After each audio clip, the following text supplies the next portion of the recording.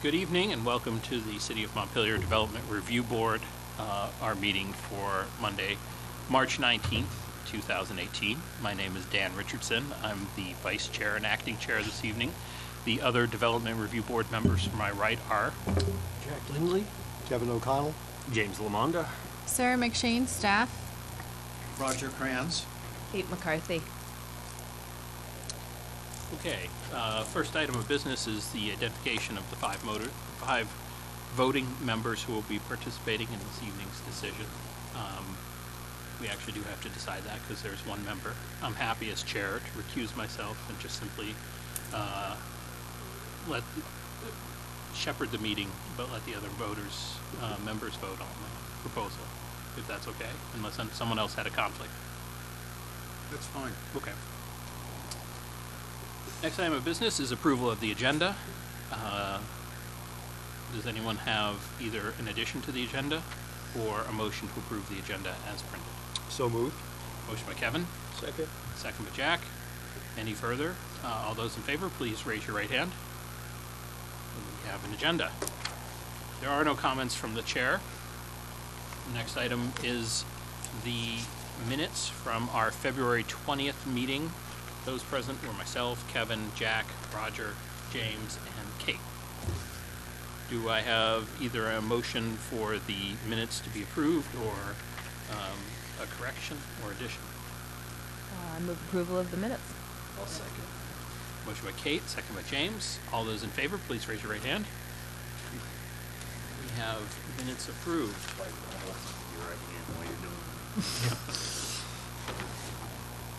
So the first item of business is for Spring Street. This is the Jailhouse Commons. This is a 9-car parking addition. My understanding is, Sarah, that they wish to have this continued. Yeah, you should have an email on your desk requesting that it be continued. They're still working out whether they can gain access to the side yard through whether they can gain access to the side yard for the parking area through the two existing buildings. So they've requested that it be continued to April 23rd, which isn't a regular DRB meeting. The regular DRB meetings coming up would be April 2nd, April 16th, or May 7th. What's the pleasure of the board? I would say let's go with May 7th, Okay. rather than trying to second guess moving it forward. Sure. Is that acceptable to everyone else? Yes. Yeah, I'll second that motion. Okay. Motion by Kevin, second by James, to continue the 4 Spring Street application until May 7th. Any further discussion? May Here? 2nd, sorry. Sorry. Is it May 2nd or 7th? 7. 7th, sorry. Seventh. April 2nd, May 7th, Right. sorry. Okay, Thought I had that right. sorry, I apologize. Okay. Hearing no further discussion, all those in favor of the motion, please raise your right hand.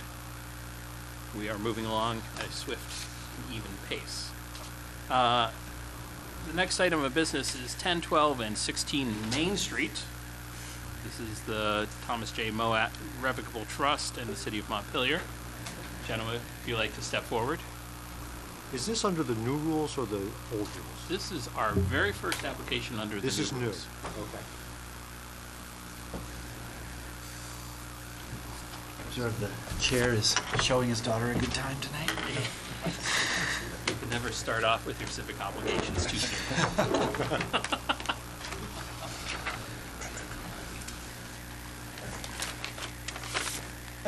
So this is a continuation from, I believe, 2 meetings ago. And everyone here was put under oath, except Steve. You're a new face. So why don't we put you under oath to begin with? You saw, and the remainder you all understand you remain under oath from last time.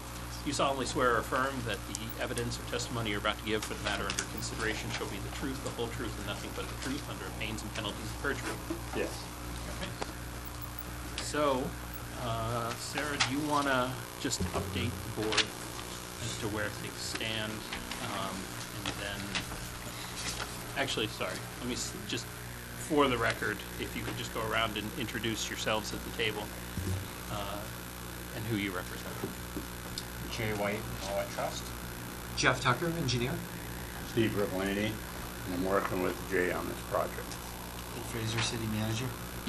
John Riley, I'm an attorney here for the city. Thank you very much. So Sarah, if you want to just give us a quick update. Sure. So if you guys remember, this application was first on the agenda February 20th, and it was continued pending a few revisions to the site plan, and then continued discussion of the major site plan criteria. It is, as Jack mentioned, Kevin, it's the first application the board's reviewing under the new ordinance. On February 20th, we went over the general standards and the major site plan criteria. And in the staff review, I tried to, rather than repeating everything that we reviewed on February 20th, I tried to highlight in red the items that were kind of left as potential discussion items for tonight and things that had questions. DPW has provided comments, and their comments are incorporated in the staff review, as well as I think might be printed off as in an email form too. So if you want, should we go through like the? Yeah, let's start off with unless the applicants, have you had an opportunity to review any of the staff comments? If you'd like to make a presentation to start off, and then otherwise we'll just make sure we hit each of these particular area. We won't have to march through like we did last time in rigorous format. I think we can focus in on the specific areas. Perhaps, if I may, as Eric just said, we sat down with the staff, including Sarah, Public Works Department people and stuff, and we went through all of the review comments. The big ones were landscaping, accessibility, parking space, lighting, and there were a handful of other, more minor. We talked a little bit about the bike rack and what we've done. It's a suggestion made at this board. So we feel that we were able to successfully address everything. So we updated the plans, but like I said, we sat down for a good hour or two and went through things in detail, face to face, updated plans, and sent an updated package in a couple of weeks ago. And staff was, as I understand it, was able to kind of back check, if you will, their comments, and I guess we feel that we've kind of hit the nail on it and addressed everything. And Sarah's got some things here, and we are, I think, have a couple of questions for the board. From our perspective, we should be pretty close as we go through here tonight. Okay. Certainly, we're looking for approval tonight. Everyone always is. Sure. So Sarah, if you had specific questions that you think are still sort of unaddressed. Sure. So one of the things, as I learned the new ordinance, as everyone becomes more familiar with it, last time we had a discussion about the setback requirements for parking areas, and the figure in the ordinance requires that parking areas in this district be set back 5 feet. I kept researching the new some provisions, and if you remember this, so this parking area is this continuous parking area that leads directly into the adjacent parking area. So there is a provision in the ordinance that I think addresses this section that I didn't highlight last time. So if you get to it's section 3011-J. It talks about sites with non-conforming parking and loading areas, and how they need to come up to conformance to the maximum extent feasible given physical characteristics of the lot and the existing development when there's going to be an increase in the amount of parking or a change in location and such. I think this section addresses this situation, since it is a continuous access serving not only this parking lot but the other adjacent rear parking areas. And so that's something we can discuss. So your understanding is that 3011J essentially addresses this type of non-conforming, because if the board remembers, last time we were simply concerned because it talks about a 5-foot side yard setback. It isn't the rear, it isn't the front, but it's the side yard setback. And so 3011J really talks about existing non-conforming parking being allowed to remain. And since none of the changes that are being proposed really affect that section of the parking area. Yeah, I think given the existing conditions, I think this, this provision, I feel comfortable that this provision is intended to cover these kind of situations in these kind of existing conditions where it's a shared access. It's not necessarily a shared parking area, but it's, there's, other parcels have access through the lot. Right, I mean, there's first of all, there's the sort of land use obligations with the access, and then there's the, it's a sort of contiguous parking. Where cars are allowed to pass through, where it's not as if on the other side of this boundary line there's a field and a yard or park. Any questions from the board or concerns? All right, and then the next staff comment is about the channelization. Yep, and I think the board felt comfortable last time, based on Jeff's testimony about the river being channelized at this location, and that the regulations don't provide any guidance and definition or anything like that. And so if it is considered channelized, the remaining provisions of that section don't apply. Yes. I'm willing to go with that interpretation because, as I said last week, I think this is a functionally channelized area, but I am left with questions about the original intent of this area of the river and how it was meant to be treated. You know, our job is to interpret, not to rewrite, and so taking your testimony, I will go with the pleasure of the board on this one while flagging that for whatever that's worth. Sure. I thought about this after the meeting, and it really is one of those things where, I mean, the first rule of interpretation is look to the plain language. And, you know, when you have an ambiguous term like channelized, that I don't think readily resolves to a dictionary definition, you know, I think we build upon it. And so what we're saying here now is where something like this, where functionally the river is controlled on its banks, we would consider for these purposes channelized, not strictly a stone wall against the side of the riverbank. But I'm sure we'll be faced with different challenges down the road where there will be other circumstances which will cause us to be more nuanced. Okay, moving on. So the next is about the next staff comment is about the pavement. So the revised site plan talks about new bituminous concrete pavement. And that was an item just flagged Right. during the last review, that we were unsure of the material. And is bituminous concrete, and I apologize for my ignorance on this, so how is that different than asphalt? That is asphalt. Okay. That's one of the scientific things. Fine.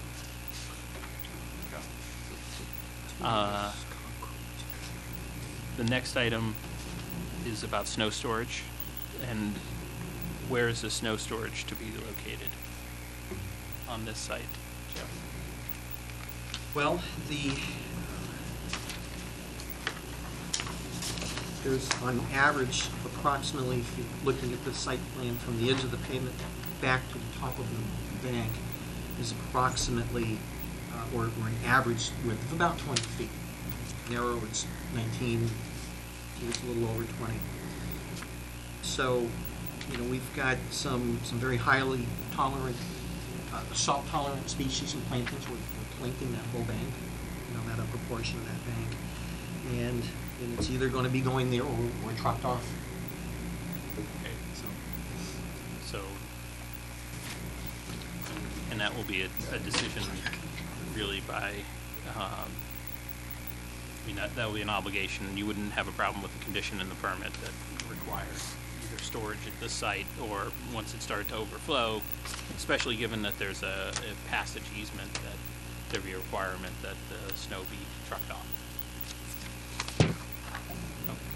I'm sorry, you're envisioning the snow being pushed in between the trees by the plow? Or is there, are you Well, looking there's- at that gap there in the middle? The larger trees are not right up tight to the parking. There's a little bit of space there with some of the smaller shrubbery and things like that. So, yeah, you dump on shrubs could potentially be. Who owns the land? Is that city land? City parking? Is it city parking? It will be a private parking.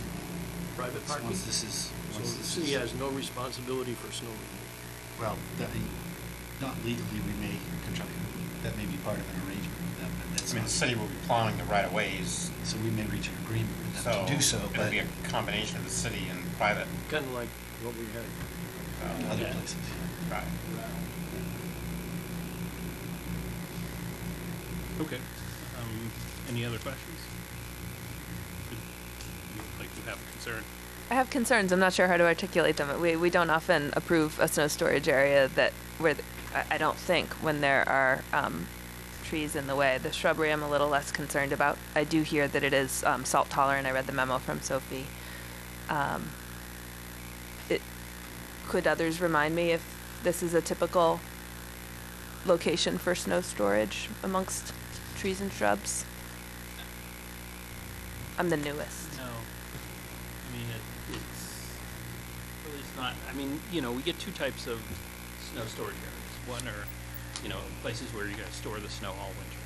Like when St. Augustine's did, they had a proposed area where they weren't planning on putting any trees or anything, where there's just pile. And then, in a big area like this, I mean, realistically, how's it being plowed now? Is it being stored on site or is it being trucked off? I think mostly, it's the current combination. It's plowed immediately and then usually cleaned up later because, once it starts building up, you're covering parking spaces. So it usually becomes a function of there's only so much you can, same with our parking lots out back here. We might plow them up against the bank for a little bit, but then we've lost a whole bunch of parking, as Steve knows. So then a couple nights later, we come and clean it out so that we can get the full function. So I think, we haven't talked specifically about those details, but it's got to support access ways through and private parking. It seems to me that it's got to, We've got 20 feet, if I understand this plan, between the trees, probably the lot line, is that right? Approximately, yes. I mean, that's a lot of snow. Yeah. Well, I thought I heard you say 20 feet between the edge of the parking and the edge of the bank. Mistaken? No, you're correct. 20 feet between the edge of the parking and the edge of the It's gonna bank. drop off the bank, But yes. they're- So the not trees. 20 feet between the edge of the parking and the trees. Well, a tree, I don't have my ruler, so I'd ask the engineer to tell me that these little circles big circles with trees, I'm not, shrubs, God bless them, they don't get the same as the trees. But, I mean, it looks like 20 feet to me, between the trees and the edge of the parking lot. Right. I don't have my ruler either tonight, but I would be a little more conservative and probably say there's up to about 10 feet or so from the edge of the asphalt to about where the large trees hit. I mean, I think there's two obligations here, Kate, as I see them. There's a snow storage obligation, that they're making representations that they'll store it in this site till it becomes unmanageable, and then move it away, have it trucked off with front loaders and dump trucks. And then the other obligation is the landscaping obligation. So, If they, I recognize that the applicant has an interest in not ruining the landscaping. Right. I understand that having to too. kill everything so you plant it every year, that's That'd be no fun. not very cost effective. It's a trial to see if it can handle it, but Sure would be. looks like should not be any concern that's being dumped into the river or some old wacky idea. It's there. get it out here, and we get it with most of the parking lots around. And it's well taken care of. Well, I appreciate being able to look at that a little more closely with the group. Thank you. Okay. Anything further about the snow storage? I think it just would be helpful to demarcate that in any final draft so that it's marked. We'll obviously in a written decision have that as a condition and call that out, but we generally tend to want the site plan to reflect bike racks. Where is the proposed bike rack that you were mentioning earlier? Well, where it shows up on the plan is in this corner, right here, coming right off the bridge. And there was discussion on, you know, with staff and owners and such as, you know, that where it makes sense. And that's certainly one place to put it. And that's where we discussed at the meeting we were here last time, perhaps out closer to the sidewalk and stuff. And, you know, perhaps, you know, so I can speak to that a little bit, but I think what I recall anyway, putting it out as an obstruction on the sidewalk, city sidewalk, may or may not make sense. So we ended up putting it here, and I think, as I understand it, we're open to different locations. We did show. How's the board feel? Put it in here, Yeah. just as long as you have it. Yeah, I think don't want it's to get criticism for no I'd feel bike. differently. Go ahead, Dave. I agree with Corey, staff advisor of the Bike Ped Committee's recommendation that it should be in a more obvious location. That's consistent with an observation I made at our last meeting as well. It looks like the sidewalk in front of the building is it up to 12 feet wide in some places? You're right. Yeah. So I'd be really, I believe that the city sidewalks are narrower in many other places, and other cities as well, but managed to accommodate very simple bike racks like the ones that look like this. Can you see it? It's an upside down U. They take up very little space, so even if there were just two of them, I think that would send a really great signal. And if it were possible to save money by doing it at the same time as the other sidewalk restoration, that would be really ideal and hopefully make it palatable. I think our message is we're happy to put bike racks in. We think those could work. The DRB had suggested this location, and we did get pushback from DPW that for lots of reasons they weren't as obvious, and actually a concern that creating an expectation that this is where you park to use them. This is private parking.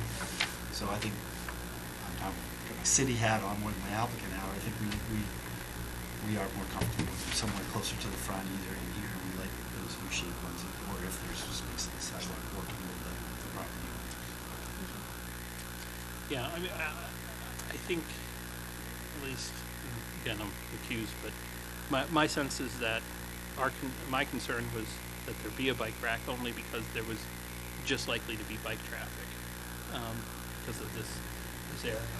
Where it's located may change over time, and it may be driven by, you know, the building owner. It may be driven by the city. It may be driven by, you know, citizen uprisings.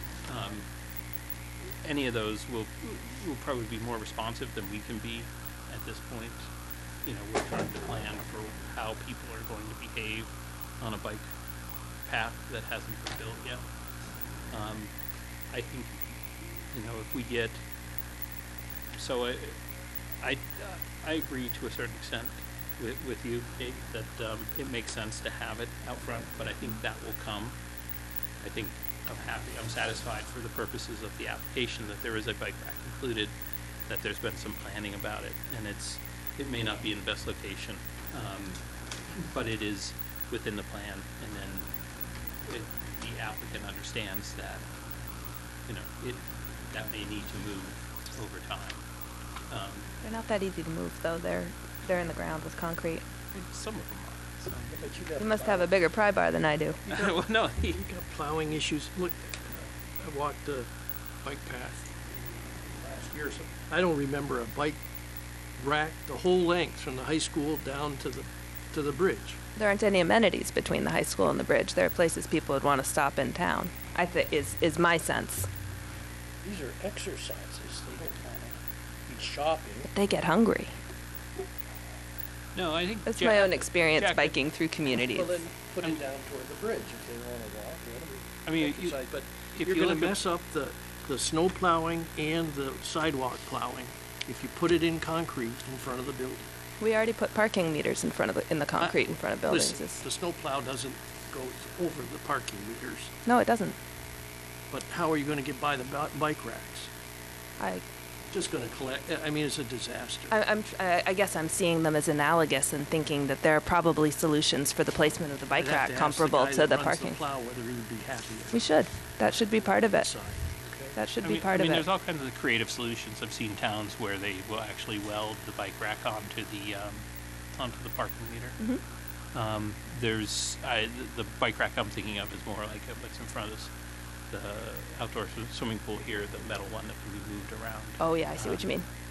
As opposed to the permanent one. Mhm. I mean, I think these solutions will, in some ways, be market driven. I mean, Just- the only comment that I can make is that the distance from Main Street to the back part is 200 feet, Yeah. 2 miles, 200 feet. So within this 200-foot range, once the bike path gets constructed, I think we can kind of figure out where the best place to put it.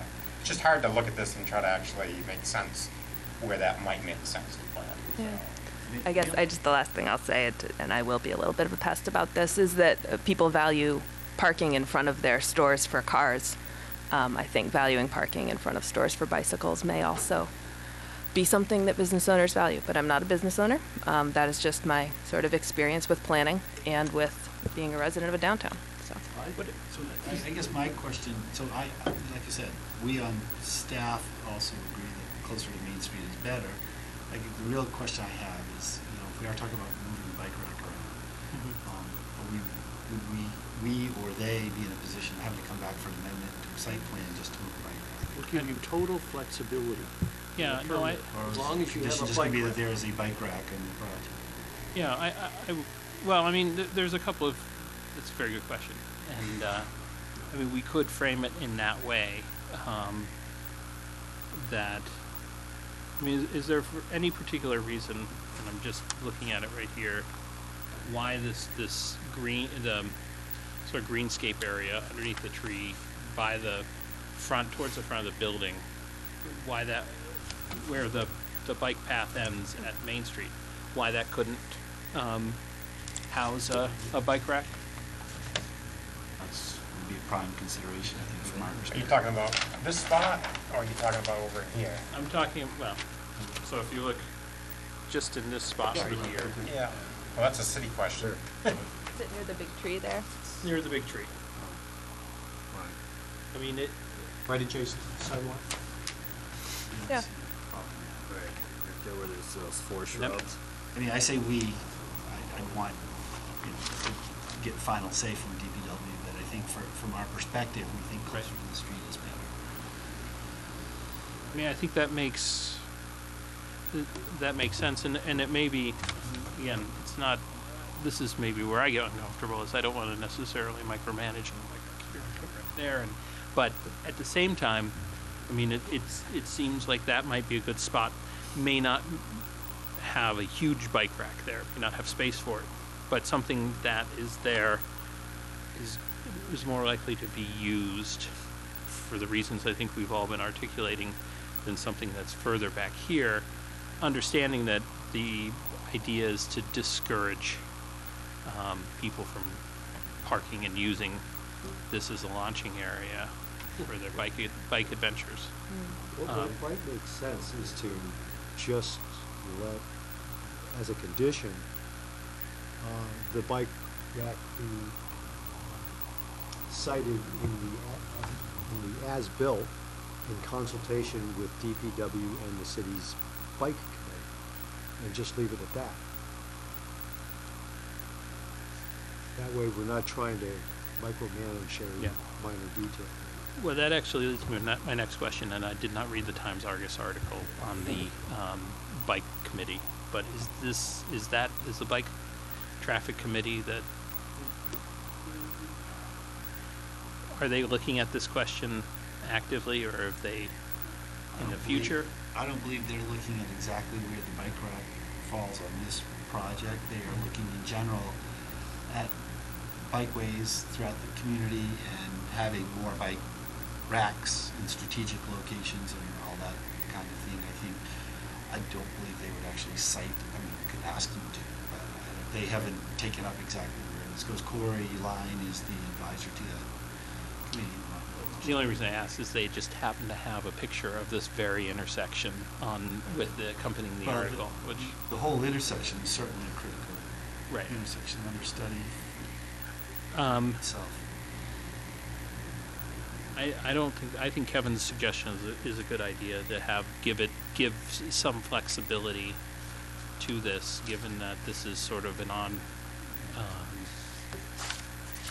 they may be looking at these issues, and that we're looking. I think the feedback from the applicant is not in front of the building for a number of reasons, including. Well, the space in front of the building would be a city-owned sidewalk. Right. That other area that you see, I believe, is raised. So it's a raised. So it would be hard to put a bike rack up Right. 2 feet or 3 feet off the ground. So it would have to go on city sidewalk. So it'd be back to the city question. See, all the proposed areas for the bike rack so far are on the city property. Right, but in the city, the city as applicant is saying, DPW is telling us not on the sidewalks, and Well, I mean, I think there's plowing issues, definitely, and we'd have to work with that. I mean, obviously, everyone wants to get this right, and we are yeah, also functioning in the public interest and want to have a bike path and bike rack in the best possible place that it serves the most utility. right. Well, We're in common with folks.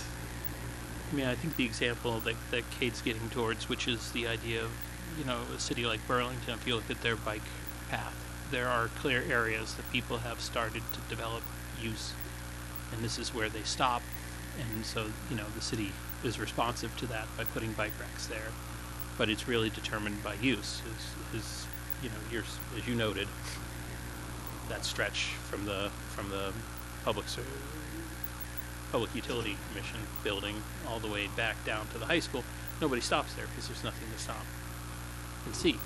But if we suddenly put in a bike path right into the heart of downtown Montpelier, people are going to use it to stop. And they're going to stop to get all kinds of things, refreshments, shopping, whatever. And so I think that part of this will work itself out, because it's going to become a problem. If there's not enough bike racks at certain areas, people are going to be piling things up, and there's going to be complaints, and there's going to be a need. Changing to parking meters and everything else. Exactly. Front doors, who knows? But I think what we're looking for is just that, given our ability to look at this particular project at this particular point, I think we're all in agreement that we like the bike rack. It's just a matter of where it's to be located. And the question is, do we want to go with Kevin's idea, or how does the board feel as far as Kevin's idea? I support Kevin's idea. I mean, this is a question. Build it, and will they come, and where will they come? And I think the city's smart enough to be reactive to that, but I don't think it should hold up a project of this magnitude, which is a entry building into the city of Montpelier. We just have faith. Kevin, could you repeat your proposal, please? Once we have an as-built representation, that the bike rack be situated after consultation with DPW and the city's bike committee. Sounds great. Good. Let's move on to the next which is the location of the pedestrian walkways connecting the proposed rear parking area to the building entrance.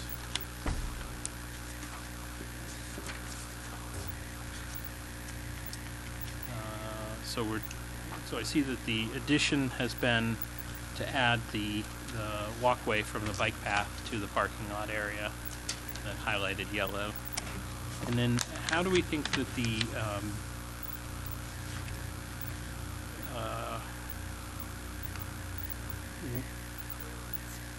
flow of the people coming out of the cars in the parking area to go to the building is going to go? Is that going to be delineated, any type of crossing? 'Cause I think that was the other part of that pedestrian. Right, and that was centered on accessibility. Mm-hmm. And when we sat down, and Sarah, please correct me if I'm mischaracterizing this, but when we had sat down together, by putting the second accessibility parking, right here under the building, and having separate, walkways and stuff in the parking lot itself went away. So we're not proposing that. Well, I know, and Sarah, if you can correct me on the comments that DPW has provided, it's just they would like to see an accessible connection at I think they call it it's STA 21+75. There's a walk at the other side of the building, but would need to see the MOAT site plan to ascertain whether a crosswalk is needed. Reserving judgment on this. Mhm. So DPW had two comments. They had one about the highlighted gravel walking path, the 5-foot walking path connecting the bike path to the parking area, and their comments on that they would prefer that it be paved and that the curb removed on the parking area side, just to allow accessibility for that. And then their second comment dealt with, and Jeff, you might be able to correct me, but I believe they have it referenced as station 21+75, which is my understanding is at the rear of the building, and I think they wanted to see a break in the landscaping and a break in the curb to allow accessibility from the rear of the building to the bike path and to the parking area as well. Is that Well, I how think you you've understand got the it? stations and everything correct? Yeah. Yes. Putting in a crosswalk, right here off the back end of the building. My understanding is the way that we left that was, it was just an ongoing conversation. It wasn't, a directive or anything, and it didn't really fall under the purview, of this, and it was something that could be added in, because it's a city-owned street, the city and the public works could add that in at any time prior to construction. So Now, what was I didn't take that as a directive to put that in. and Happy to.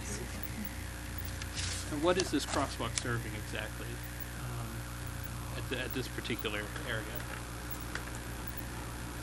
I think that the thrust of the conversation was, if you had people in this area, and similar to here, and the reason that we put, just coming back to the little 5-footer, back to the back end of the parking lot, was if you had people, kind of walking this way, Main Street, behind the buildings and such, that there's a defined place for them to go.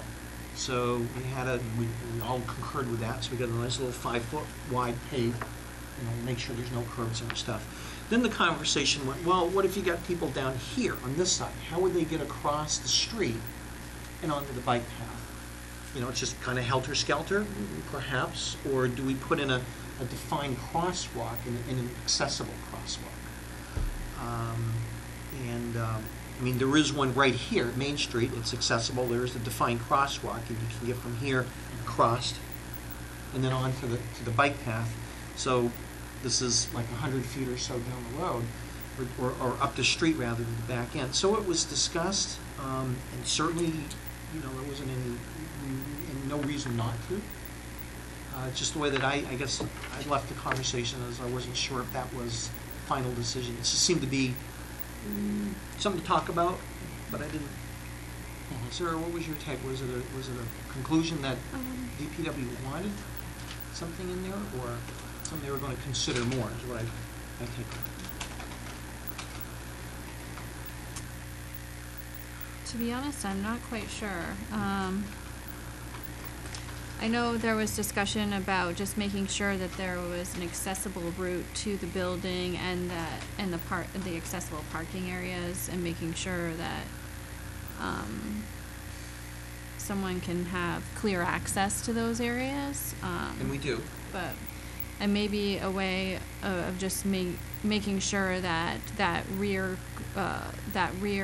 sidewalk, the corner of that is ADA compliant, maybe in case someone needed access there, as well as that in that general location, a break in the landscaping. Because I'm not sure if they thought that a crosswalk was warranted at this time, but possibly in the future. Right. But maybe if it be designed to be accessible, and then if a crosswalk is needed, then I guess DPW would address that at that time or something.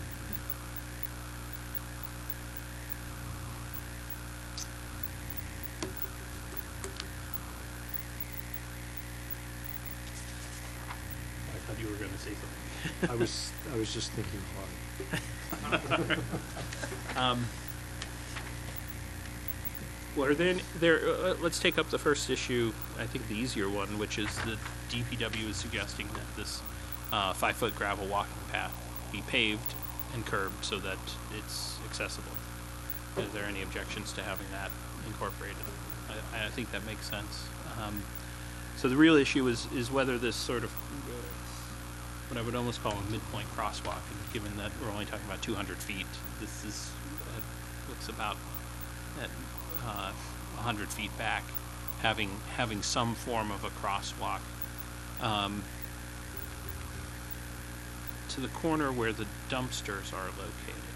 I mean, that's already going to be that's going to already be a low curb, right? Because of how the trucks would come. I mean, you're not going to have a high curb where the dumpsters would be. That's correct.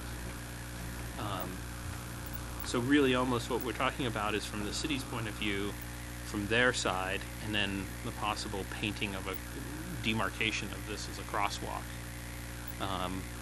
more than anything else, just as an extra point. And it seems like it's something DPW is not necessarily wedded to, but what's the pleasure of the board?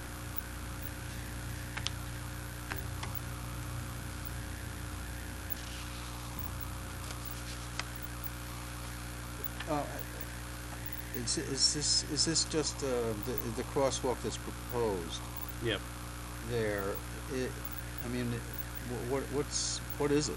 I mean, is it just kind of some lines on the road, or? It would be lines in the road, and it would presumably be a break, a lowering of the curb there, and a break between the shrubbery or trees. Yeah. So it would be yet another access point along this, which Access point from the supermarket parking lot? well, it would either be the bike path. It would either be, and I'm not necessarily going to pretend I fully follow, but I think it would be for people coming either from here or, that end up at this point, they could cross over onto the bike path, or people on the bike path that were too lazy to go all the way down to Main Street and had forgotten to turn off earlier here could cross over as well. That may not be the most compelling of the reasons. People using the building that want to go for a walk. Or want to back go, door. exactly. I mean, it's just, it's a break. It doesn't seem to be, I think it helps with the circulation. Would there be any safety concerns because of the corner there that goes into the parking lot? So, for example, and this is an honest question, an engineering question for those of you who can answer it. If a car comes out of the parking lot like this, is this too short of a sight distance to be safe? Or is there probably going to be a stop sign here? not coming out the way. So the pattern they'll be going in this way, so cars Yeah, won't, so that yeah, won't be an right. issue. The idea was Okay. one way in and one way out. Okay, I missed the flow diagram. Okay, that answers that question, thank you.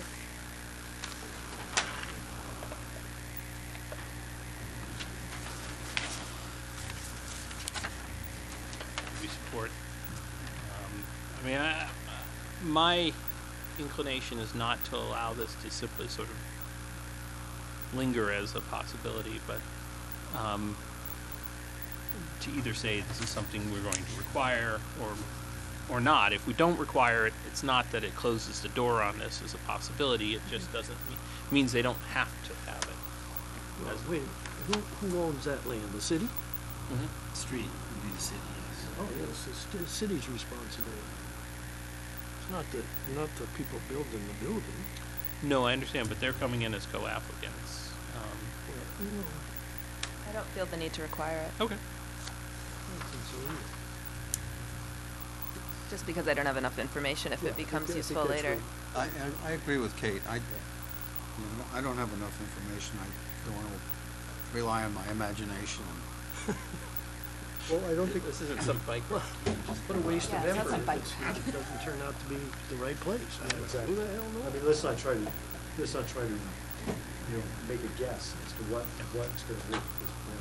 DPW can, 6 months into the, Well, the big boys, Yeah, I mean, it's the city, I think it's largely the city's property, given that they're already gonna, it's not gonna be a curbing issue from your house. Follow the goat paths. After 2 years of use, you'll see where people cut through, and then you'll know. that's right. That's pretty much it. And you'll know whether to pave it or whether to keep it crushed stone in order to get water penetrate, who the heck knows what the issues are? We're getting pretty close to the birds out back here. We gotta be careful. All right. On that note, let's move on to lighting. No, so landscaping, sorry.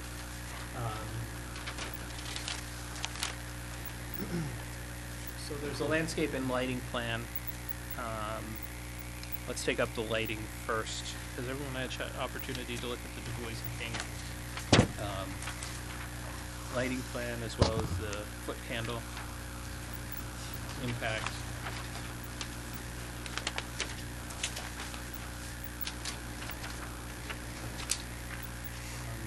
They answered some of the questions that we had, specifically Du Bois and King's asked, whether the light post could be shorter, and they're saying, well, it won't match the one Taylor Street if we do, and not being able to place poles along the entire length of both north and east side of the parking lot if we lower it, lowering luminaire mounting height, but just a few feet significantly reduces the distance the light covers, resulting in the need for more fixtures. Use of 18-foot poles benefits the site by adequately lighting the lot with only 3 poles for the owner to maintain and operate.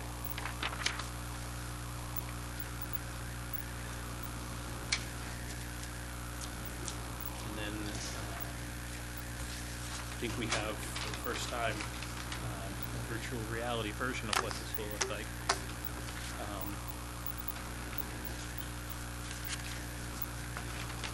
And the light poles along the bike path, that's a separate project. That's not anything we're considering tonight.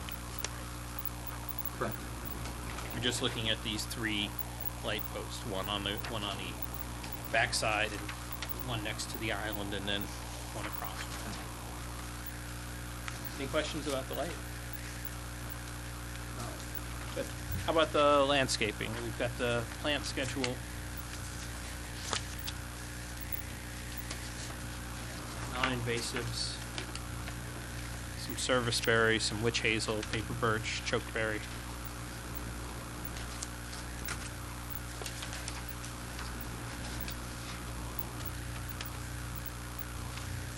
And the good old beloved boxwood.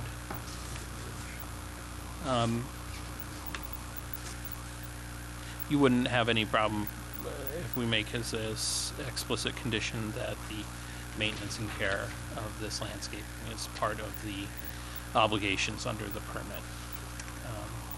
It's a standard condition that we put in. Obviously, I don't think you want it, but we really don't want, the sort of misused or abandoned island of uncared for. I would have lost plants. Yes. Keck Circle was like that until a few years ago. So we did. Any question on that? Good. Okay.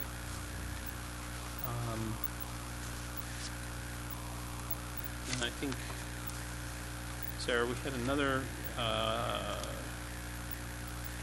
question about the planting of the trees. I'm looking at page 17. Yeah, so the only outstanding thing that in the landscaping provisions are that I think the location and quantity all satisfy the requirements. We're just unsure at still of the overall size. The ordinance requires they delineate the difference between shrubs and small trees and medium trees and large trees. And this one particular provision regarding parking lot landscaping or specifies that they need to be medium or large trees, and so that information is still unknown. It could be written in as a condition to require that the trees be medium or large. I think it's their overall like a mature height and the caliber that they're planted at. It's a pleasure of the board. I think we're being too picky. Okay. We Yeah, don't- we also have evidence from the landscape architect that it would be challenging to plant the trees as required because of the overhead lines. I'm sorry, did you just say that? Well, the overhead lines I think are good because it just based on the height of the utility lines that it allows for small trees. But the one that I had a question on was just the parking lot requirements, and it explicitly requires that trees be medium or large. And we're just unsure because depending on if they're medium, they're presumed to shade this percentage of the parking lot, and if they're large, they're presumed to provide a certain square feet of shade. So it's just unknown how the parking lot's required to be 25% shaded or presumed to be shaded, and it's just unknown what that percentage is. And maybe you have the information. So we do have I don't all yet. of those sizes, and that our landscape architect has worked through, so certainly having a condition to show those sizes on the site plan is easy enough and acceptable, absolutely. And we have some large trees, some of these are 75 feet, 60 to 75 feet, there's some medium size, and there's some small, so there's a mix of the trees themselves. So we're absolutely get that on the final site. Anything further on the trees? I think, and I was just skipping through the staff comments, I think we covered most of them as far as the lighting goes with the memo. But there was one other outstanding point that on page 21 about the dimmable function, which according to the electrical designer, fully dimmable, and we had a question about this. This was one of the representations that these lights were fully dimmable. And the testimony from the electrical designer is that fully dimmable is meant to convey to the reviewer that these fixtures have the integral feature of being dimmable. This manufacturer has indicated on their cut sheets that the integral 120 volt through 277 volt electronic LED driver has 0 to 10 volt dimming. Typically what is meant is that these fixtures have the ability to dim down to 10% of full output. So they become activated when there's motion in the area, is that the idea? The way that it was explained to me, as I asked her for some plain English. I was just going to ask for a translation of what I just read. So, big picture is this: the lights are connected, through the building circuitry and all, and there'll be a small programming box within the new building. Okay? And so these lights, can be and will be programmed. So they turn on and off in the normal fashion of the dimming of the sun and stuff like that. Well, when they're programmed, we can program them to at certain times, I don't know, 1 o'clock, 1 a.m., midnight, something like that, to go from whatever light brightness that is deemed appropriate, from 100% full brightness down to something to 10%. So, these plans don't indicate what that programming will be. We're just saying that they have that ability, and it will be set up in a controller with a CPU that will be mounted somewhere and So it's not a motion sensor, it would be more of a programmable. Right, yeah, it's not motion sensing. So Saturdays different than Mondays, different than Mondays in December, than Correct. Tuesdays exactly in July.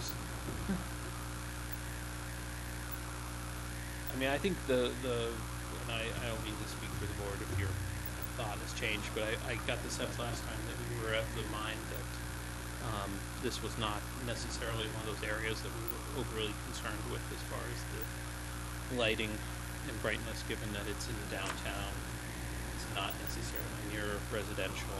We're doing a great job of renovating some apartments up above. We need to calm the area. You wanted to live in across the street in the Obershine stuff, and all that bright light bothers you all night long, you can go talk to the owner. That gives the flexibility. I think it's true. I think that once again, I don't think we want to be making conditions as to a situation that we can't really anticipate fully. But the fact that the technology allows for modifications gives us some assurance that Jack's scenario could be addressed. They're giving us everything that a normal person around can solve a problem with. And that's what the lighting does. That they've proposed, so they've solved the problem. As opposed to like the Department of Labor or the illuminated sign out on River Street. Or Cody Chevrolet, or... I mean, that is likely to shine directly into residential.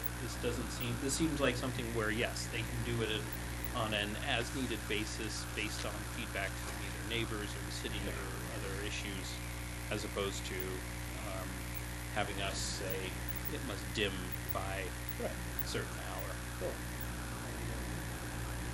I think it's relatively new technology. Probably nowhere else in the city do you require this to occur, but now with LEDs, you have that ability. Right. High pressure sodium metal halide, you can't dim them. So they're either on or they're off. Right. So that's what the manufacturer of the fixture was just saying, gives you this flexibility of being able to actually dim them. It is kind of interesting. It is, and I think we were looking at it in the context of what we're required to do, which is whether we should have any shut-off time, or it would be great if this is a great technology for another project that faces a residential where we could require dimming at a certain hour. And you also got to look at the neighbors, what's around this particular area, and if you've got other businesses with umpteen lights that are on all night, it's not going to have much effect. But I think the sodium lights over at Shaw's will. it's going to light it, so. Okay. I think that's it. Is that fair? Was there anything else? Yeah, those were the only things left outstanding. So what's the pleasure of the board? We've got, just for review, we're looking at the site plan review, design review, and demolition, and do we vote on the lot line adjustment? Yeah, it's coming to you as a package, so. Yeah. So we've essentially got four issues to vote on.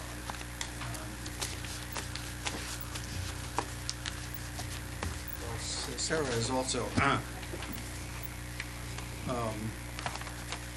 recommended a number of conditions of approval, and I think we've discussed them. The one addition would be Kevin's words for the bike rack. And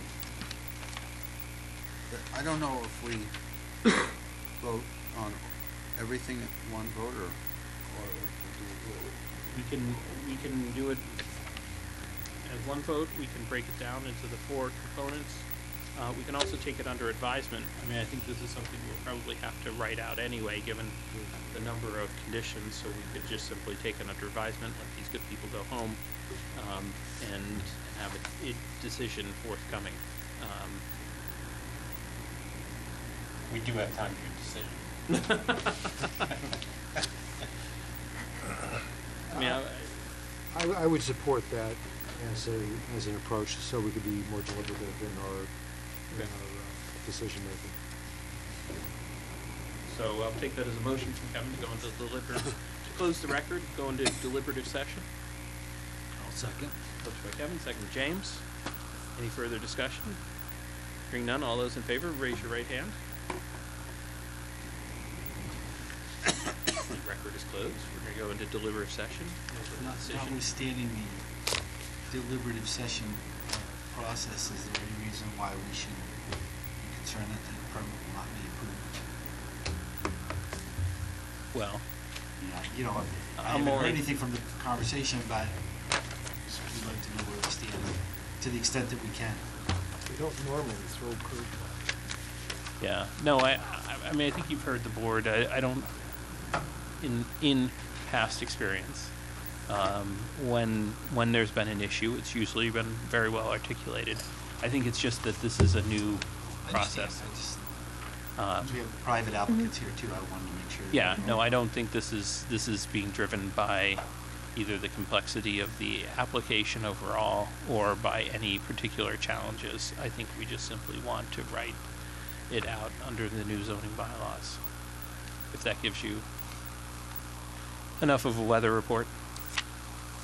Mr. Chair, when you say write it out, do you mean the specific conditions that will be Right. attached, based Yeah. on, and I mean, most we- likely based on the staff report that we've all seen? Right, and what we've discussed heretofore. Okay. You know, I think Jack's accurate. We as a board don't tend to throw curveballs. We don't tend to hide issues. If we have them, we've raised them. My only suggestion is if you can make it clear to what the city will control and what Yes. private will be controlled, so that you don't mix requirements on us, on city property, and vice versa.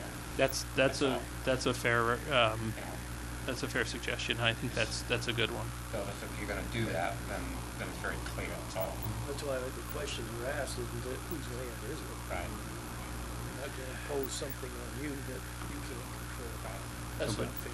Yeah, but Jay's suggestions, I think, are well taken and augurs towards writing it out as opposed to sort of throwing it. Then if we're Back wrong, at- then we can look at it and come up with we're wrong, and we can get things fixed, but I think we'll get it right. We have And do you staff have your that's- deliberative as part of this meeting here? this Yes, evening? so just from a process point of view, what will happen is we'll go into deliberative session, discuss it, take a vote, and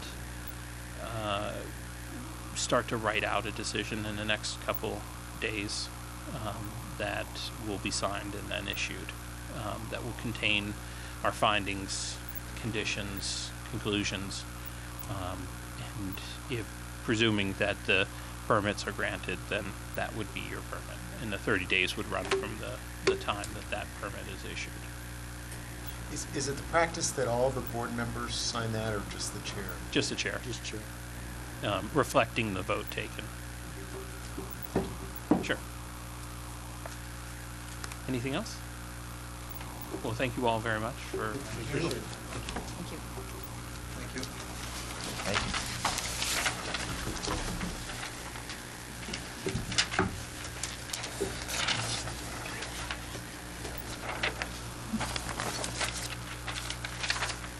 Mr. Chair, could I recommend a 5-minute break? I will hear that 5-minute break, and then Before you Could break, adjourn and then- entertain a motion to adjourn. why don't we do that?